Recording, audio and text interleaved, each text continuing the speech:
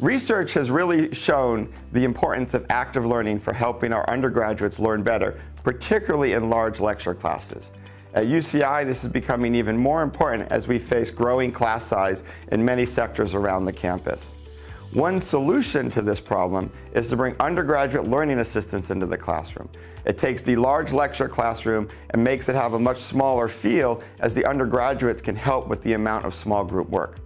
The main redesign that I did was the lecture is 50 minutes long, and I made sure that after about 20 minutes, I posed some kind of question to the students and then asked them to work on it. At which point the learning assistants, the TAs, and myself all walked around the class and talked to students and asked them what kinds of problems they had and tried to work with them in this problem. And that would be about a 10-minute break.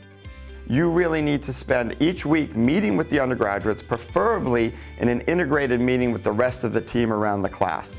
This allows you to bring the undergraduates into the process, learn what their challenges and troubles are, but also present them with what they need to do in the upcoming week.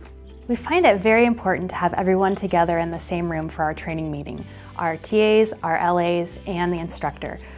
If we think of our learning as a spectrum, where we have a beginning student who doesn't yet understand the idea on one side, and the instructor who's an expert on the other side, the TAs and the LAs sort of fill in the area in between. And really our goal in teaching the content is to help the students discover these very difficult ideas on their own. But for us to help a student discover, we often have to think about what are the right questions that we ask them. And this is where the LAs are really a crucial part of our meeting, because being undergraduate students themselves, they remember most clearly what it's like to be a new struggling student. The Learning and Academic Resource Center runs the training and certification program for the undergraduate learning assistants. LAs attend a weekly pedagogy course to learn research-based strategies that are specifically targeted to support small group instruction. The LAs that go around are their peers, and they end up having a much more organic and fluid conversation that really allows them to just say what they're really thinking without any kind of pressure and anxiety going along with that. And that allows them to be able to explore the concepts much more constructively.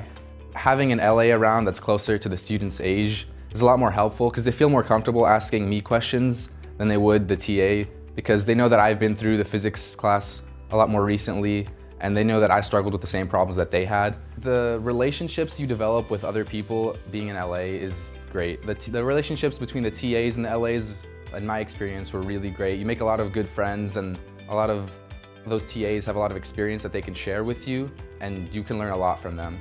All of this becomes even more critical as we move forward with the Anteater Learning Pavilion, which is going to be a major active learning classroom space, particularly with a 400-person and a 250-person lecture hall that's focused on active learning and small group work. So having these undergraduate learning assistants will really help transform your teaching in these spaces.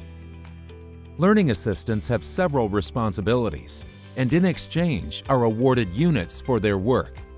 The responsibilities of the course instructor are to redesign their course to contain regular small group work, to run a weekly meeting with their TAs and LAs, and to ask students to complete an online survey for course credit at the end of the quarter.